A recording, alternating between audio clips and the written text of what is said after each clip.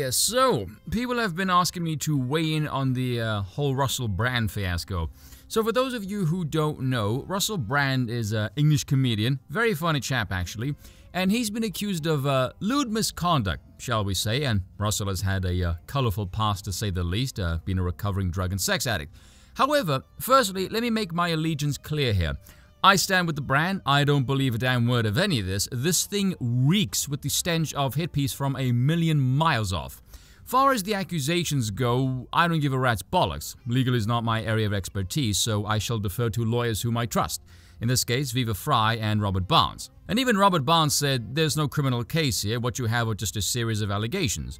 Which is pretty much the reason why I'm not believing a damn word here. I'm a metalhead, I have male genitals, and I run on pattern recognition. And as such, how many times must we see the same trick being played out over and over again before we go, I feel like I've seen this one before? But the allegations, there's a whole bunch of reasons why I'm rolling my eyes at this. For one, the allegations are contained to the years of 06 to 13. So at least 10 years ago, which means you're not going to have any evidence. Court of public opinion it is, and when you have this on the front page of every damn news outlet, yeah, the message is not exactly subtle. Notice the word accused is on every one of them except The Sun, which has allegations with the massive title on the front.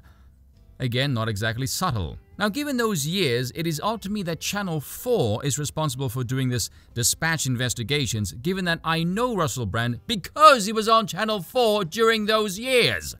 Many of my English subs will know this. He was on Big Fat Quiz of the Year during those years. One of them had on him, Noel Fielding, Jonathan Ross, and Lily Allen.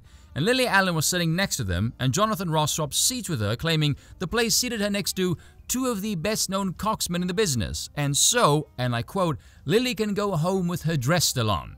The irony for Noel then to turn and say, how dare you, we're not rapists.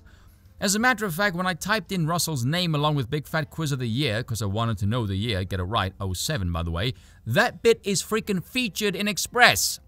Great minds think alike, I suppose, but come on, it's a comedy bit.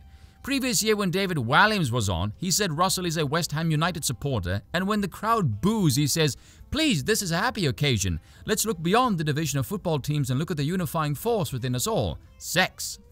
So this was not exactly hidden, for heaven's sakes. So it's a bit rich for Channel 4 to come out and pull this BS. Oh, how dare you like this person you first discovered whilst we featured them on our network. And if you're wondering, wait, 06, that's 17 years ago, how the hell do you remember that, Spoon? Because I have a golden freaking memory, people. This is what happens when you don't spend your 20s in a stoned and drunken daze. You actually remember things. Things you might need to put in a YouTube video 17 years later. Now, I'm under the impression if you're inside the belly of the beast, you can behave like one with pretty much damn near complete impunity. Hollywood is a cesspool of known depravity. Voices like Mel Gibson, Elijah Wood, and James Woods have alluded to this. As a matter of fact, I often think the only way you ever get into that field is if you do something insane or they will get some blackmail material on you, and so you can forever be kept under wraps and never worry about you upsetting the status quo. I mean, for heaven's sakes, if the man never got anything credible hurled at him during his cock-slinging zenith, why on earth would there be any credible allegations now over 10 years later? Like Barnes said, there's nothing there that amounts to any criminal case, it's bollocks. There was a text that was making the rounds on the Times from a one Nadia, not her real name obviously.